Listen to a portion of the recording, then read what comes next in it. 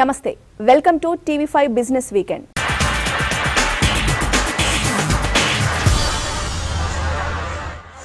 గత కొన్ని వారాలుగా కరోనా వైరస్ కలకలంతో దిగాలు పడ్డ మార్కెట్లు ఈ వారం కొంతమేర కోలుకున్నాయి ప్రపంచవ్యాప్తంగా కరోనా వ్యాప్తిలో వేగం తగ్గుతోందనే అంచనాలు లోయర్ లెవెల్స్ లో గ్లోబల్ మార్కెట్ల రికవరీ వంటి అంశాలు మన మార్కెట్లకు సపోర్ట్ ఇచ్చాయి డాలర్ పతనం కొంతమేర ప్రతికూల ప్రభావం చూపినా అధిగమించగలిగింది నిఫ్టీ కూడా కీలక స్థాయి అయిన 9000 పాయింట్ల ఎగువకు చేరుకుంది కేంద్రం మరోసారి ఉద్దీపన ప్యాకేజ్ ని ప్రకటించవచ్చనే అంచనాలతో తీవ్ర ఒడిదుడుకుల మధ్య ఈ వారం దేశీయ మార్కెట్లు లాభాలతో ముగిశాయి మహావీర్ జయంతి గుడ్ ఫ్రైడే సందర్భంగా సెలవు కావడంతో ఈ వారం ట్రేడింగ్ 3 రోజులకే పరిమితమైంది మంగళ గురువారాల్లో మార్కెట్లకు భారీ కొనుగోళ్ల మద్దతు లభించగా బుధవారం సూచీలు నష్టాలతో ముగిశాయి మొత్తం మీద 2 నెలల తర్వాత దేశీయ మార్కెట్లు తొలిసారిగా ఈ వారం లాభాలను నమోదు చేశాయి నిఫ్టీ మళ్లీ 9100 ఎగువన ముగిసింది ఇక ఈ వారం మొత్తం మీద సెన్సెక్స్ 3569 పాయింట్లు నిఫ్టీ 1028 పాయింట్లు లాభపడ్డాయి ఇక ఈ వారం ఆటో ఇండెక్స్ టాప్ స్పీడ్ లో దూసుకెళ్లింది 2019 సెప్టెంబర్ తర్వాత ఒక వారంలో ఆటో ఇండెక్స్ భారీగా పెరగడం ఇదే తొలిసారి కావడం విశేషం వచ్చే వారంలో మార్కెట్ ఎలా ఉంటుందనేది కొద్దిగా ఆచితూచి ఆలోచించాల్సిన అవసరం చాలా ఉందండి ఎందుకంటే ఈ వారంలో డెఫినెట్లీ మనకి చాలా షార్ట్ కవరింగ్ వచ్చింది మ్యాసివ్ షార్ట్ కవరింగ్ వచ్చిందనే చెప్పాలి కాబట్టి మార్కెట్లో ఆల్మోస్ట్ 8000 నుంచి క్లోజ్ టు 9100 దాకా నిఫ్టీ పెరిగింది అలాగే చాలా cash mid and small cap సెగ్మెంట్లో కూడా బాగానే పెరిగాయి కానీ డెఫినెట్లీ ఇది తొందరపడి కొనే టైమా I don't think so but కొన్ని సెక్టర్స్ మాత్రం మనం గమనించాలి గతంలో అంటే లాస్ట్ 3 to 6 months లో కూడా మనం చెప్తూనే వచ్చాము like pharma FMCG definitely last 1 to 2 weeks లో కూడా పెద్దగా కరెక్ట్ కాలేదు కాబట్టి నా ఉద్దేశంలో మాత్రం ఎఫ్ఎంసీజీ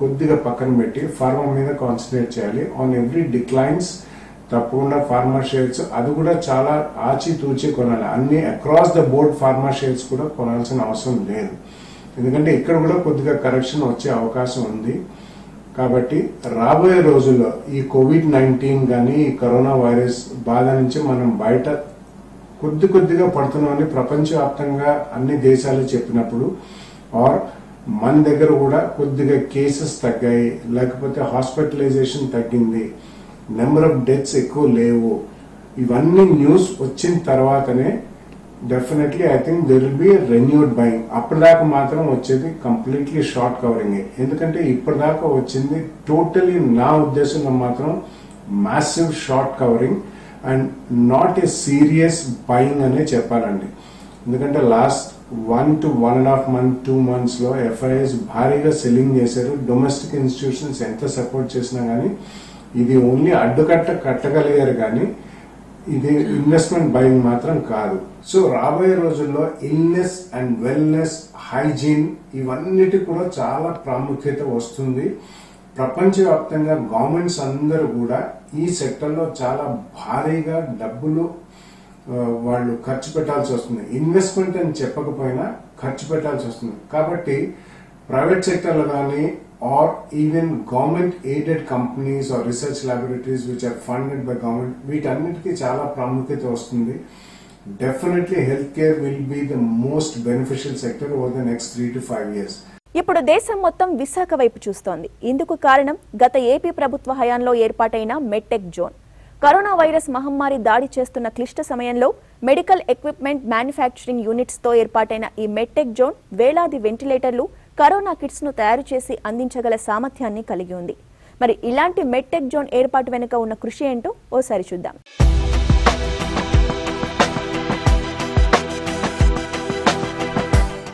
అసలు మందే లేని మహమ్మారి అయిన కరోనా వైరస్ ప్రపంచం మొత్తం COVID-19 వ్యాధిని వ్యాప్తి చేస్తోంది ఇప్పటికీ అనేక దేశాల వైద్య సదుపాయాలు సరిపోక గిలగిల్లాడుతున్నాయి మన దేశంలో ఇప్పటికీ కరోనా అదుపులోనే ఉందనే మాటలు వినిపిస్తున్నా ఒకవేళ ఈ మహమ్మారి విస్తృత రూపం దాల్చితే మన దేశంలో వైద్య సదుపాయాలు సరిపోవనే విషయం ఒప్పుకోవాలి ఇలాంటి పరిస్థితులలో దేశం మొత్తం ఒక్కసారిగా విశాఖ వైపు చూస్తోంది ప్రతిరోజు వేల కొద్ది కరోనా టెస్టులను చేయగల కిట్లను అందించే సామర్థ్యం ఈ మెడ్టెక్ జోన్కు ఉండడమే అసలు కారణం అసలు ఇంతకీ ఈ మెడ్టెక్ జోన్ ఏంటి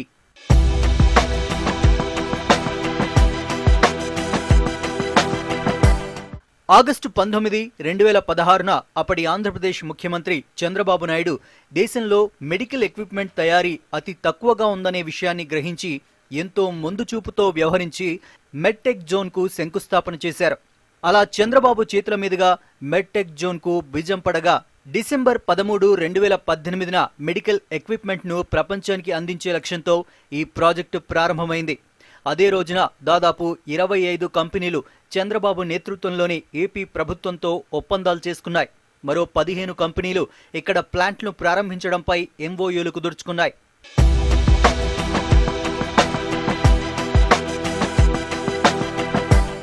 కేవలం ఏడాది కాలంలో 40 కంపెనీలను విశాఖ మెడ్టెక్ జోన్కు తీసుకొచ్చారు చంద్రబాబు. ఆయన కన్న కల ఇప్పుడు సాకారమవుతోంది. దేశంలోని పలు కంపెనీలు కూడా చంద్రబాబు ప్రభుత్వం కల్పించిన రాయితీలకు ఆకర్షితులై విశాఖ మెడ్టెక్ జోన్లో తమ కంపెనీలను ఏర్పాటు చేసేందుకు ముందుకొచ్చాయి. మెడ్టెక్ జోన్లో తమ కంపెనీలను ఏర్పాటు చేశాయి. కొన్ని కంపెనీలు ఆ సమయంలోనే ఉత్పత్తులను సైతం ప్రారంభించగా తర్వాత రాష్ట్రంలో అధికారం చేతులు మారడం ఈ మెడ్టెక్ జోన్ భవిష్యత్తు అగమ్యగోచరంగా మార్చిందనే చెప్పాలి.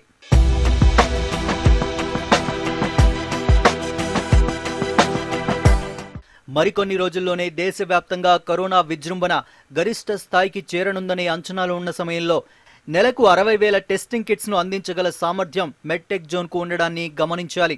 మే నెల ప్రారంభానికి 3 లక్షల మాస్కులు, 7.5 లక్షల పర్సనల్ ప్రొటెక్టివ్ ఎక్విప్మెంట్, 5,000 వెంటిలేటర్లు, రోజుకు 2,000కు పైగా కరోనా టెస్టింగ్ కిట్స్ను తయారు చేయగల సామర్థ్యం ఈ విశాఖ మెడ్టెక్ జోన్కు సొంతం. ప్రపంచం మొత్తం వెంటిలేటర్స్ కోసం ఇతర దేశాలలో అన్వేషిస్తున్న సమయంలో మన దేశంలో స్వయంగా వీటిని తయారు చేసుకోగలగడం ఎంతో ప్రత్యేకంగా చెప్పుకోవాలి.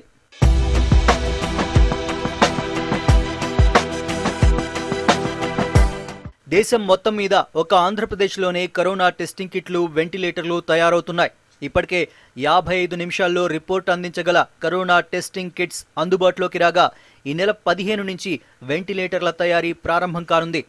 నెలాఖరు వరకు రోజుకు 3 నుంచి 4,000 పరీక్షలు నిర్వహించేందుకు వీలుగా కిట్లు తయారు చేస్తున్నామని, మే నాటికి 7.5 లక్షల పీపీఈ కిట్లు తయారు చేస్తామని, మన అవసరాలకు ఉంచుకోగా మిగిలిన వాటిని ఇతర రాష్ట్రాలకు పంపిస్తామని మెడ్టెక్ జోన్ వర్గాలు చెప్తున్నాయి.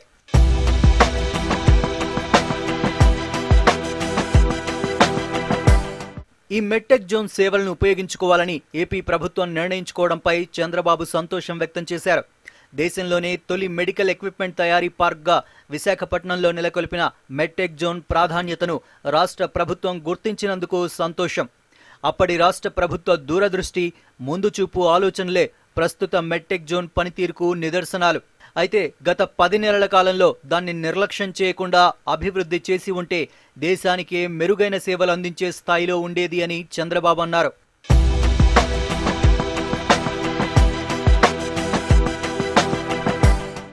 మెడ్టెక్ జోన్లో కరోనా ర్యాపిడ్ టెస్ట్ కిట్ల తయారీకి అనుమతించగా ఈ కిట్లను ఉపయోగించి డిఎన్ఏ, ఆర్ఎన్ఏ, పీసీఆర్ టెస్టులు చేయవచ్చు.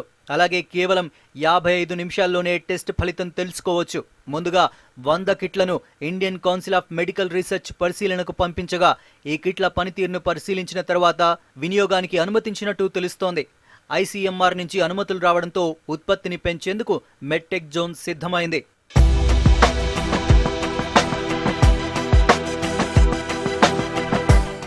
కరోనా వైరస్ టెస్ట్ కిట్లను అందుబాటులోకి తీసుకురావడం ద్వారా దేశం దృష్టిని తన వైపు తిప్పుకుంది Visakha medtech zone. Narendra Modi make in India కార్యక్రమానికి పిలుపునిచ్చిన సమయంలో ముఖ్యమంత్రిగా ఉన్న చంద్రబాబు భవిష్యత్తులో మెడికల్ టెక్నాలజీకి ఎంతో స్కోప్ ఉందని గుర్తించి విశాఖలో మెడ్టెక్ జోన్కు రూపకల్పన చేశారు.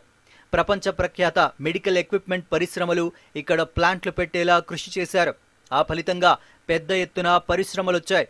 ఇప్పుడు ఆ ప్రతిఫలం కనిపిస్తోంది.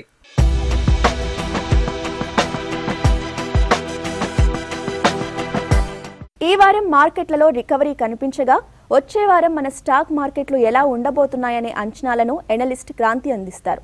వచ్చే వారం మార్కెట్స్ లో కొంచెం ప్రాఫిట్ బుకింగ్ రావడానికి అవకాశాలు ఎక్కువగా కనపడుతున్నాయి.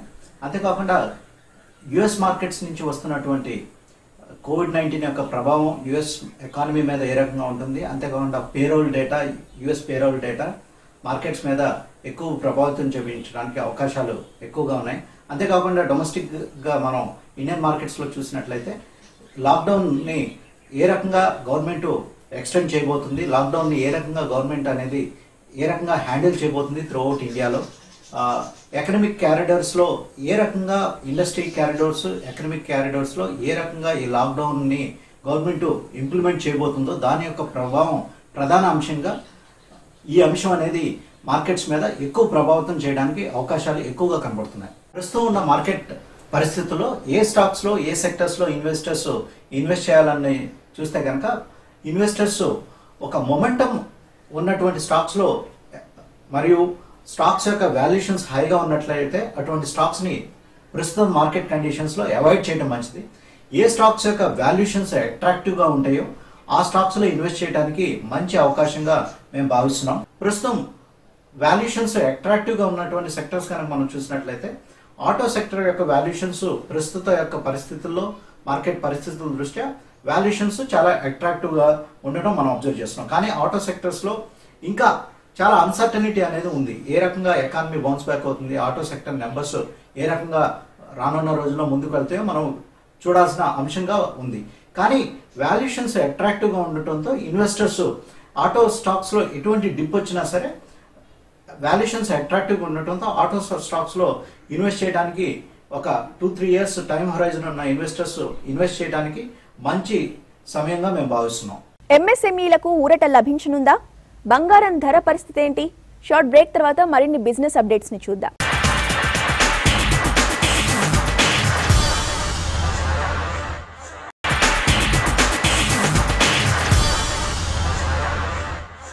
Welcome back to business weekend.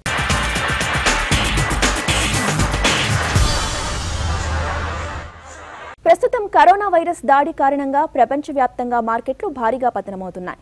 అన్ని రంగాలకు చెందిన షేర్లు అనూహ్య స్థాయిలో దిగివస్తున్నాయి. అయితే ఎఫ్ఎంసీజీ సెక్టార్ మాత్రం ఈ పరిస్థితికి భిన్నంగా ఉంది. కొన్ని కంపెనీల షేర్లు ఏడాది గరిష్ట స్థాయిని అందుకుంటున్నాయి.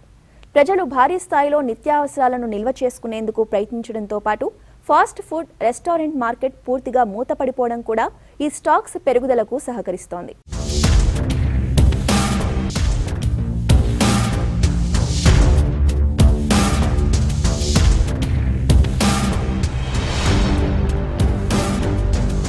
కోవిడ్-19 ఉండడంతో అన్ని రంగాలకు చెందిన స్టాక్స్ పతనమవుతున్నాయి. అయితే ఎఫ్ఎంసీజీ స్టాక్స్ మాత్రం ఈ మార్కెట్లో కూడా అవుట్ పర్ఫార్మ్ చేస్తున్నాయి. ఈ రంగంలోని కంపెనీలు డిసెంబర్ త్రైమాసికం మాదిరిగానే ఆదాయాలలో వృద్ధి నమోదు చేయవచ్చని నిపుణులు అంచనా వేస్తున్నారు. దేశీయ ఎఫ్ఎంసీజీ దిగ్గజాలు అయిన హిందుస్థాన్ యూనిలివర్, ఐటీసీ స్టాక్స్ ఇప్పుడు 52 వారాల గరిష్ట స్థాయికి చేరుకున్నాయి. కరోనా వైరస్ లాక్డౌన్ ప్రభావాలను అధిగమించి మరీ ఇవి దూసుకుపోతుండడం గమనించాలి. ఇదే సమయంలో గ్లోబల్ మార్కెట్లలో యూనిలివర్ పిఎల్సీ 22%, నెస్లే ఎస్ఏ 10% చొప్పున ఏడాది గరిష్ట స్థాయితో పోల్చితే దిగువన ట్రేడ్ అవుతున్నాయి.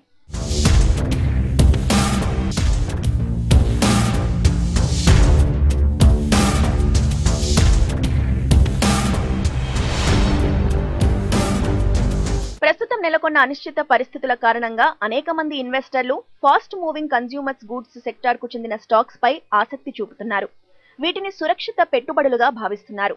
ఎలాంటి పరిస్థితులు ఎదురైనా వీటిపై ప్రభావం తక్కువగా ఉంటుందని విశ్వసిస్తున్నారు. అలాగే ఛార్జ్లను పరిశీలించిన ఫిబ్రవరి మధ్యలో నిఫ్టీ ఇండెక్స్ తో పోల్చితే 220% ప్రీమియంతో హిందుస్థాన్ యూనిలివర్ ట్రేడ్ అయింది. ఏడాది ఫార్వర్డ్ ఎర్నింగ్స్ తో పోల్చి చూస్తే ఇప్పుడది 340% వద్దకు చేరుకుంది. నెస్లే ఇండియా స్టాక్ అయితే 380 ప్రీమియంతో ట్రేడ్ అవుతోంది.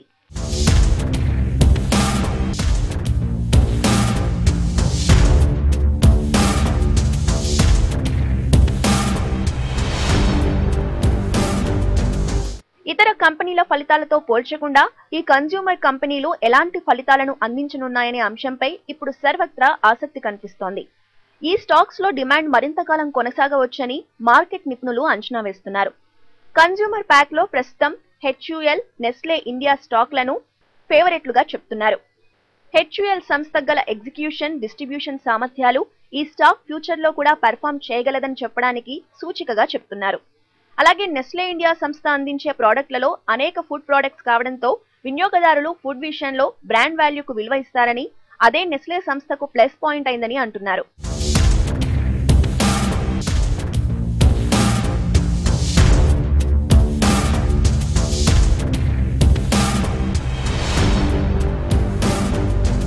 మరోవైపు కరోనా వైరస్ ప్రభావంతో దాదాపుగా ప్రపంచవ్యాప్తంగా కుబేరుల సంపద కరిగిపోతుంటే కన్స్యూమర్ గూడ్స్ రంగం ఆధారంగా బిజినెస్ చేస్తున్న ఓ కంపెనీ అధినేత మాత్రం తన సంపదను పెంచుకోవడం విశేషం.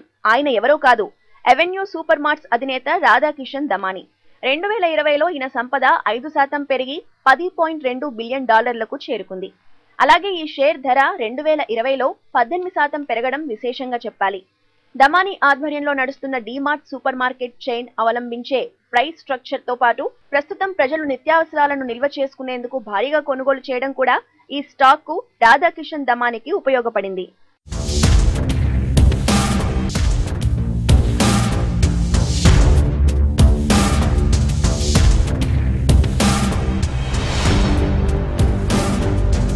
కరోనా వైరస్ ను కట్టడి చేయడానికి దేశవ్యాప్తంగా లాక్డౌన్ విధించడంతో ఎకానమీ పరంగా అనేక తీవ్ర పరిణామాలు చోటు చేసుకున్నాయి.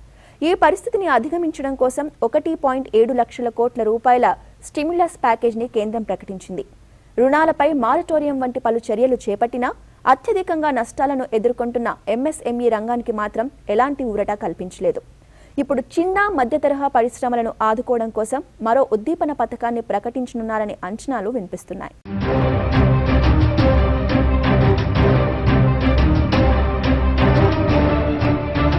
కరోనా వైరస్ బారి నుంచి బయటపడేందుకు కేంద్ర ప్రభుత్వం మరోసారి భారీ ఉద్దీపన ప్యాకేజ్ ప్రకటించే అవకాశాలున్నాయి.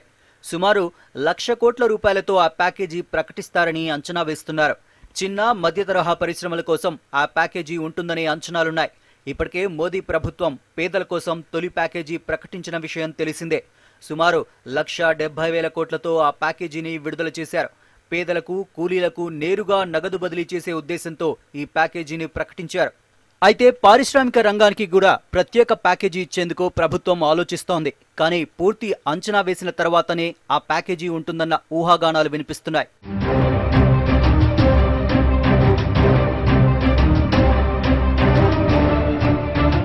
ఆర్థిక వ్యవస్థపై కరోనా వైరస్ ప్రభావాన్ని తగ్గించేందుకు భారత ప్రభుత్వం త్వరలోనే 1,00,000 కోట్లకు పైగా రెండో ఆర్థిక ఉద్దీపన పథకాన్ని ప్రకటించే అవకాశం ఉందని బ్యాంక్ ఆఫ్ అమెరికా సెక్యూరిటీస్ అంచనా వేస్తోంది.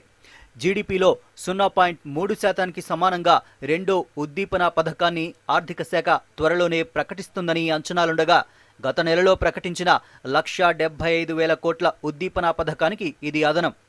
మధ్య తరహా వ్యాపారానికి వడ్డీ రాయితీలు, స్థిరాస్తి రంగానికి ప్రోత్సాహకాలు, ప్రభుత్వ రంగ బ్యాంకులకు అదనపు మూలధనం ఈ పథకంలో భాగం కావచ్చంటున్నారు.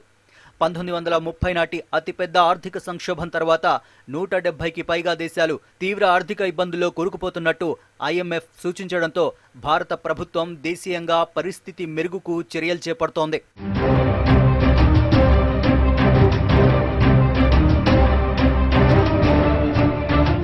21 రోజుల లాక్డౌన్ కారణంగా micro, small and medium enterprises తీవ్ర సంక్షోభంలోకి జారుకున్నాయి. $2.9 ట్రిలియన్ విలువైన మన దేశ ఆర్థిక వ్యవస్థలో 3వ వంతు భాగం ఎంఎస్ఎంఈలదే. 50 కోట్లకు పైగా ఉద్యోగాలు కల్పిస్తున్న ఈ రంగం ఇప్పుడు తీవ్ర ఇబ్బందులు ఎదుర్కొంటోంది. ప్రస్తుత పరిస్థితులలో వీరికి వర్కింగ్ క్యాపిటల్ కోసం బ్యాంక్ రుణాలు, పన్ను మినహాయింపుల పరిమితి పెంపు, ఇన్కమ్ ట్యాక్స్, ఇతర బకాయిలపై నిబంధనల సడలింపు వంటి చర్యలను కేంద్రం చేపట్టనున్నట్టు తెలుస్తోంది. ఉద్యోగులకు కూడా జీతాలు చెల్లించలేని పరిస్థితికి జారుకుంటున్న చిన్న పరిశ్రమలకు ప్రోత్సాహం ఇవ్వకపోతే భారత పారిశ్రామిక రంగం భారీగా దెబ్బతినే అవకాశాలున్నాయని నిపుణులు చెబుతున్నారు. దేశీయ మార్కెట్లో బంగారం ధరలు బ్రేక్ లేకుండా పరుగులు పెడుతున్నాయి. రూపాయలు 39,000 స్థాయి నుంచి కొన్ని వారాల సమయంలోనే రూపాయలు 45,000కు మేలిమి బంగారం చేరుకుంది. అంతర్జాతీయంగా స్టాక్ మార్కెట్లు కోలుకుంటున్నట్లు కనిపించడంతో గత వారంలో గోల్డ్ ధర తగ్గినా మళ్లీ శరవేగంగా పెరిగిపోయిన ధర ఇప్పుడు మళ్లీ ఆల్ టైమ్ రికార్డ్ దిశగా దూసుకుపోతోంది. బులియన్ మార్కెట్ జోరు మరింత కాలం కొనసాగవచ్చని, త్వరలోనే రూపాయలు 50,000 మార్కుకు 10 గ్రాముల పుత్తడి చేరుకుంటుందని అంచనాలు వినిపిస్తున్నాయి.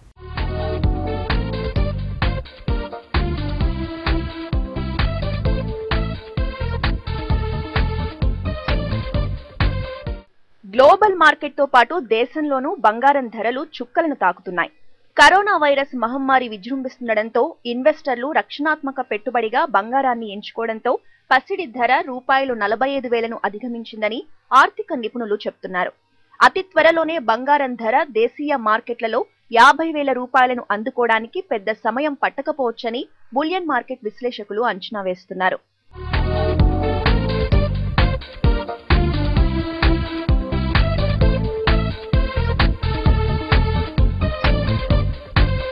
ఇక ప్రపంచ మార్కెట్లలో ఈక్విటీ నిధులను సురక్షిత పెట్టుబడి సాధనమైన బంగారం వైపు తరలిస్తున్నారు. అయితే బులియన్ మార్కెట్ నూతన గరిష్టాలకు చేరుకున్న తర్వాత లాభాల స్వీకరణ కోసం అంతర్జాతీయ మార్కెట్లోకి యూరప్ సెంట్రల్ బ్యాంకులు పెద్ద ఎత్తున బంగారం విక్రయించే వీలుంది. గతంలో సైప్రస్ సంక్షోభం సమయంలోనే ఇదే జరిగింది. కరోనా భయాలు మొదలైనప్పటి నుంచి బులియన్ ధరలు పెరుగుతూనే ఉన్నాయి. అంతర్జాతీయ మార్కెట్లలో కూడా బులియన్ మార్కెట్ శరవేగంగా దూసుకుపోతోంది. ఒక దశలో $1700 దాటిన ఔన్స్ బంగారం ధర ప్రస్తుతం కొంతమేర శాంతించినట్లుగా కనిపించినా ఇది హయ్యర్ లెవెల్స్ లో వచ్చిన ప్రాఫిట్ బుకింగ్ మాత్రమేనని మార్కెట్ వర్గాలు అంటున్నాయి.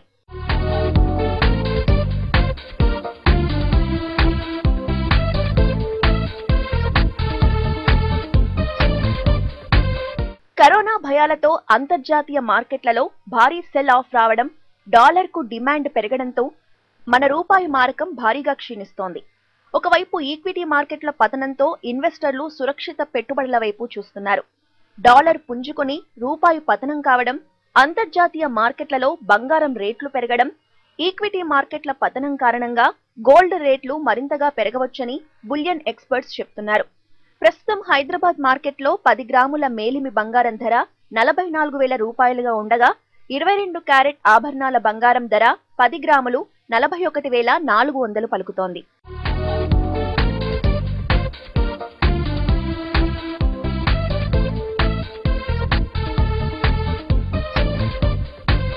ఇక రాబోయే కాలంలో రూపాయలు 50,000కు 10 గ్రాముల మేలిమి బంగారం చేరుకోవడం ఖాయంగా కనిపిస్తోంది. ప్రస్తుత స్థాయిలతో పోల్చితే 10% రిటర్న్స్ అతి తక్కువ కాలంలోనే అందుకోవచ్చని నిపుణులు చెప్తున్నారు. గ్లోబల్ మార్కెట్లు పతనమైన ప్రతిసారి బంగారం ధరలు భారీగా పెరిగిన సందర్భాలను వారు గుర్తు చేస్తున్నారు. అందుకే ఇలాంటి సమయంలో గోల్డ్లో పెట్టుబడులు సురక్షితమని విశ్లేషిస్తున్నారు.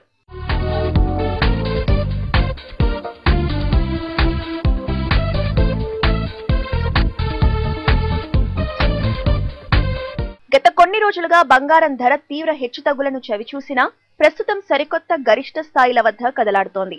బంగారం నుంచి రాబడి పొందాలంటే ఫిజికల్ గోల్డ్ కు బదులు gold ETF, sovereign gold bonds కొనుగోలు చేయాలని మార్కెట్ నిపుణులు సూచిస్తున్నారు.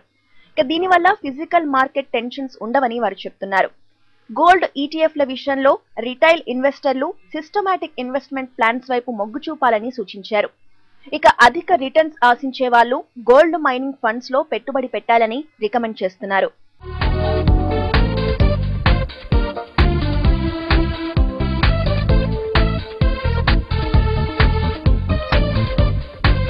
ఇవి బిజినెస్ వీకెండ్ లోని అప్డేట్స్. Keep watching TV5.